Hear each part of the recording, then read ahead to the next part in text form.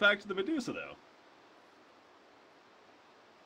Right. It's not necessarily a Tinker catcher, though. When it comes to catching this Tinker, it's not the best team for. I mean, Darkseer and Earth Spirit, I guess, are potentially okay.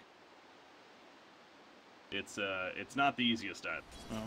This is really interesting dual lane, because Bane is usually one of the kings in dual lanes, but it's really difficult to trade against a CK and a Lich, because they're pretty tanky, especially once they have Frost Armor available as well.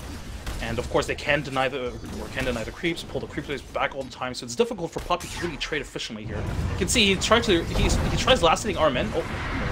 Yeah, they're going in. Actually, DNZ, nice roll in eventually, mid one. Blocking it off, YapzOr being here as well, though, and DNZ going to be turned in the end. YapzOr credit for the first blood. So I saw him rolling in, but he did not see, and neither did I initially, but Elder Titan also happened to be there at that point. So again, the Tri versus Tri-Lane is online, and to the advantage of Secret so far, but now mid one could be in some trouble. The pull-in of Oliver right there on the CK gets the kill. Will it come at a cost? No, in fact, the Chaos Ball hits Elder Titan, and now he could be in some trouble. Frost Blast hits, and the final auto attack from DNZ. In fact, Oliver gets credit for the kill even, so everybody, of course, the kills also. FATA's a full level ahead as well. And look, he's bullying 9 out of the lane, and if he hits level 6, he can go for a solo kill. Like, the way he's been, well, now 9's level 7 up full mid lane. They do jump the Tinker. Tinker, nice boulder smash on 2, but out comes the stomp in response, and YapzOr looking to set up a turn kill, if anything, on a DNZ here. Spirit overextends, the rocket's coming out, and will finish. No! The infused raindrop initially, but Puppey will take him out. That comes into play. But, I mean, if you are Brewmaster here, does he continue to bully the lane, you think? Or would you actually like to see him maybe move to the middle?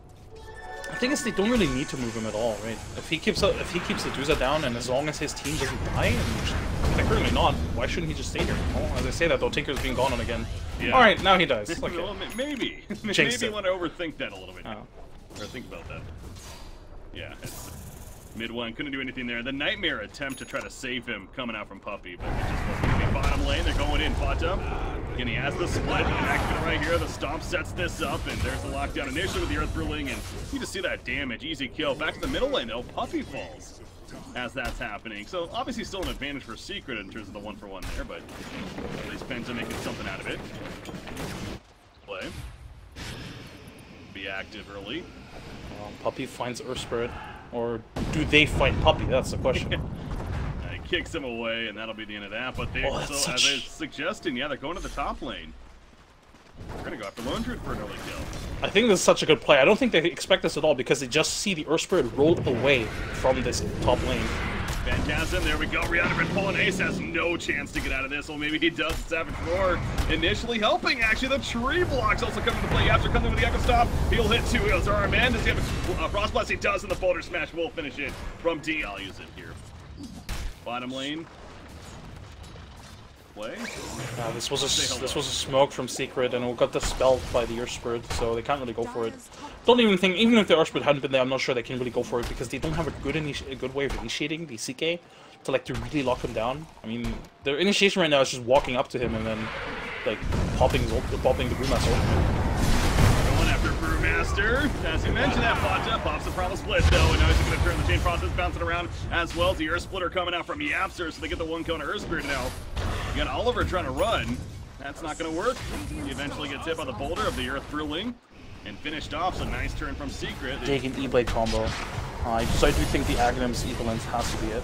But the bottom lane, that Chain Frost dealing so much damage itself. The Reality Rift stops the Primal Split, and they get the kill. Great burst damage coming out from Penta Sports eventually right there. And they finish off as a result. Echo Stomp from YapzOr. He went in a little bit too early. That TP took a little bit longer than expected. Oliver's running in the back lines. DNZ already here as well. They catch Tinker. They stun him initially. Boogie falling over the vacuum wall combination, and they're going to kill mid one as a result. I don't know if they're going to get more. Maybe the Bear, Oliver, overstepping. Has to be careful. And the most life to work with. And actually, the Stone Gaze going to be popped by 9, continuing to force back Secret and ending that fight in its full. So neutral, he deserves that. Pretty annoying to deal with. Middle lane, what's going on here? We got a wraparound. That's Smoke Gate going to be taken out. Phantasm Army gets 3 illusions. He's going in. Brewmaster comes with another tap. But the Poland near one shot on the feet. Nightmares himself, though. As out comes the Chain Frost bouncing around. The Earth Spirit in the backlash. It's just chaos in this fight. Mid one looking to finish off our men, meanwhile, but not in time.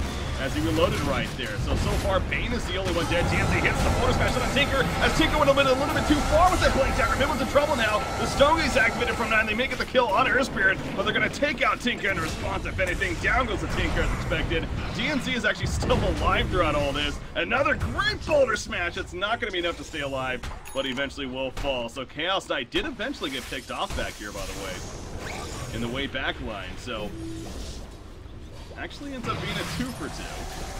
So far, we're not even done just yet. Nine's actually popping. Wow, he just melted right there. The minus armor kicking in, the Radiance Burn as well, sitting on top of him. So they end up chasing on Medusa. And what was seeming iffy there for a second for Secret actually ends up being overall pretty good. Ace even denies his own bear, so they don't even get that. And yeah, it looked like a nice play from Penta, but Secret were fully prepared for this because they themselves actually wanted to go for a kill. Well played by Dane there as well. Yeah, he used the Fiend's Grip to ultimately get the kill, but... And in other cases, for example, in the last game, which hero do Secret build it on? On the Omni Knight? Nah, you're gonna need other items first. True, yeah. So that's usually how it happens in Omni. That's dead Bane, is it? Oh, Oliver going in, picks off Bane. He's fighting the Brewmaster though. Coordination kicks in the wall. Combo of the vacuum from the Darkseer with the Earth Splitter on top with the Stomp, and Oliver's now dropping the Burn of the Radiance, also assisting. Eventually takes him out. Lich thrown up in the air, brought back down. Eventually going to be picked off. 9 throws up the Stone Gaze. He's going to be lifted up now by the Brewling. Gets the stone up on several heroes, but eventually comes back down, and that 9 could be in a bad spot. The Mana Shield saving him for the time being and couldn't force that away. Stay alive. DNZ boulder smash in the backlines, but he just melts as he runs in to apply his Magnetize, but I don't know if that was necessarily worth it until they can feel comfortable. Well, for sure. And this is also one of those cases where, you know, net worth is quite deceptive. You look at the net worth of the Medusa and you think to yourself, well, she's technically only 1k behind the Tinker and only sort of like 5k behind the Lone Druid.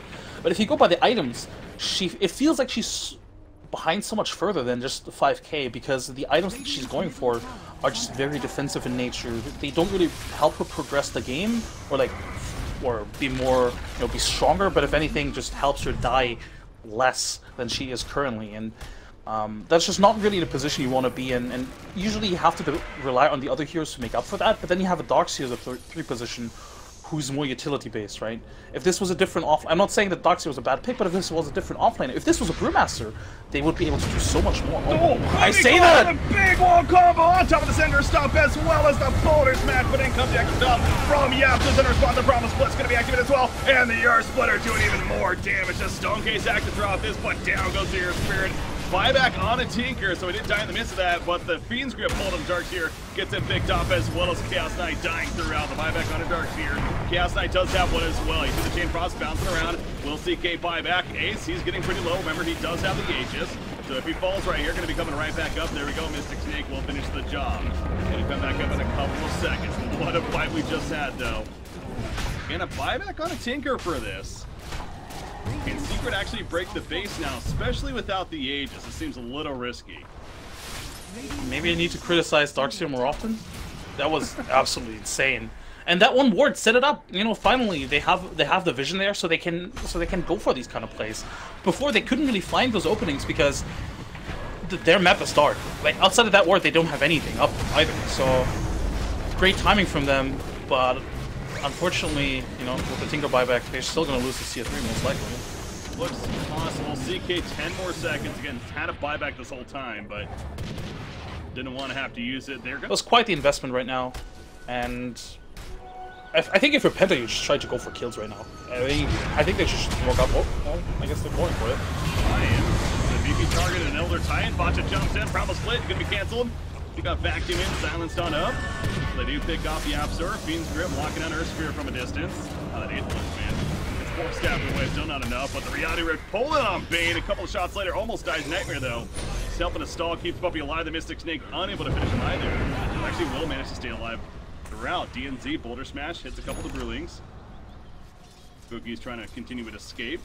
By the way, it's not only the leash not mattering, but be able to control the barrier after death. They find another kill though. It seems like another Titan could be the prime target. Ace eventually gets caught by DNZ, but now it's mid one spamming out the rockets. The silence is gonna miss him, and the thunderclap will help to finish off the job on Earth Spirit. So you can tell Penta Sports they were happy with the Elder Titan kill. They were happy to get out after that. The illusions of the Phantasm, 20 more seconds, but they're going to be picked off now. They're trying to retreat, so Phantasm will be on cooldown for another 100+ seconds for Chaos Knight. They can't really go high ground right now either, because, and I think they know that. And in the time they wait for the next Roshan, they have to find those kills, otherwise they're just not really, you know, effective. Like their heroes don't, outside of the Lone Druid and the Tinker, they just don't farm well. It's not like FATA's gonna amass like a huge amount of gold lead. They have to find those kills with these heroes, and looks like they find the Medusa again. Yeah, no, can they actually kill her? No, she's not the target. Comes out and definitely not the target. In fact, Bane is gonna end up dying for this. Scepter keeping him alive a little longer. Oh, Penta, he wants to go in actually. Looking to fight this on the Brewmaster. Splits on up. Chain Frost is bouncing around, dealing plenty of damage. Pulls on the Earth Ruling. Storm 1 gonna end up down in the backlines, and now it's just the Earth Ruling actually. They pick this one up. That's gonna be a kill, and they get it. That's a 6-kill streak stopper. FATA, that was a very aggressive jump. Now, meanwhile, there was a bit of a distraction. You see Lone Druid with the bear pushing the middle lane as well, but I was just getting at the Lone Druid bear dying. It's on cooldown, and they knew that's why they committed so much to killing that second bear right there. Because yeah, Lone Druid has another 40 seconds before it's back up. So right now, he's not 100% useless, but a lot less useful. Oh, the Tinker getting caught out. Get caught. It's a big call. Meanwhile, the Kindred, he doesn't have a buyback. He goes down right here. He's staying alive still a little bit longer somehow, but 100 seconds mid one's down for. What is happening? He summons it, so got the third and final ranged racks at least. So it's just 2 melee racks that are up, bottom and top, that are preventing mega creeps now. And again, it just feels like though, if you're Penta, it's just inevitably a matter of time before that's mega creeps. I'm watching the YapzOr die here, so good find out to him, but he has a buyback. They, you know, even if they pick off mid one here somehow, he's TPing out, and so they won't get him. Again, unless they can kill the bear without Lone Druid ready to summon another one, they just don't really have a chance, it feels like, right? Yeah, it feels kind of super old mid lane. That's a nice initiation here. But again, it's going to result in anything. Probably not. In fact, Oliver, be careful not to get turns. What was used for this? Rocket, lasers being coming out, and Oliver's definitely in trouble now. He's going to be hexed up, in fact, by Tinker. Meanwhile, top lane's being pushed in. Guess what? By the bear. MRK will save Oliver for the time being. Lich may end up falling because of this, but definitely worth the sacrifice. Stay alive in the end. But again, it's just more time being bought for Secret, is all this is. And the bear goes back again, but this time around they expected it. They're like, well, even if they expect it, they can't really do anything either because of the talent, as you pointed out earlier. For the bottom, nobody's TPing back currently. I mean, this is going to be the melee rack. Who backdoor. It's gonna take some time though. But you're right. Meanwhile, back up here, let's take a look. Tinker's up in 10 seconds. Other time got picked up, he buys back immediately. So they might just be committed to this. Yeah, they're picking it out, but it's like, why not? They got a very self-save. FATA goes in, Primal split up. Echo Stomp hits multiple heroes. Fiend's grip blocking on the ledge. He's gonna get out of it. Some way, somehow. Earth Splitter pulls in. Oliver, he's got the PKB though, so he's still good to go for the time being. Gonna be wearing off shortly. Chaos on the backline hits Tinker. He's running right. They're gonna head for him. Tinker, hexed up. Doesn't really matter though. Runs away. Stone Gate's also not doing enough to chase at 9. Very defensive. Brewmaster comes back together in the front line. Spain is here. FATA jumps in as well. Buyback from Darkseer, by the way, as he eventually went down. Earth Spirit also ends up falling. Now Chaos Knight. He's out of firepower, man. No Phantasm. He eventually falls, has buybacks, but it just seems like that was all for naught. They get mega creeps, they buy back on what they have. Might as well. And it's really difficult for Penta to fight right now. They definitely need the rapier. And oh, Boogie dies. He doesn't have buyback. He bought back. That's a dieback. Yeah, so he's dead for 99 seconds, and that definitely is a bit of an opening for Secret. That's a bit of crowd control that they're missing out on now. And Secret, although they don't even necessarily need to just go for a finish here, it feels like they could. I mean, they're trying to get the Aegis as well, and the Refresher Shard, and they're going to definitely get that. I mean, Drew, I guess, could even get the Refresher Shard here, like a just in case. With something American, but probably going to pass it off eventually. Point is, they get the Aegis. The rest of the team beating down tier 4. This could be the beginning of the end in favor of Secret, though. I like how Feed script. Blocking on arm in. Feels alive for now. 9 pops the stone, gets the skirt. We gotta try something. Chaos Knight bites back. Hits video, so though the laser locked in gets the kill on Earth Spirit. There's the Riyadh Rift pulling on mid of 1. Mid of 1 may end up falling. He's dead for 100. He has a buyback. He uses it immediately. The Ancient dying about half-life. And vulnerability stalling a little bit, but going right for it is the bear. And Secret's gonna take game 3, it looks like. And does take 2-1 and advance on to the finals. While they'll be matched up against Kingway with a chance to go to the Galaxy Battle major tournament, the European region on the line. Very valiant effort for Penta. Honestly, huge props. Like being able to force Secret to this extent. Like, I mean, they really pushed Secret, right? You could definitely tell that Secret at some stage were feeling the pressure. They knew the only way they were going to get this game is by sending the bear in and trying to buy as much time for the bear as much as possible. And I'm not even sure if you can really point out too many mistakes from Penta. I think at the end of the day, it's also Secret playing really well. Yeah, Penta maybe missed a couple of openings here and there, and obviously the Drusa being behind for most of the game is also what sort of contributed to this loss. But Penta still played really well. I gotta give it to them. Game 2 especially, you know, really strong performance, and even in this Game 3, strong performance as well. But, you know, Secret was just the better team today.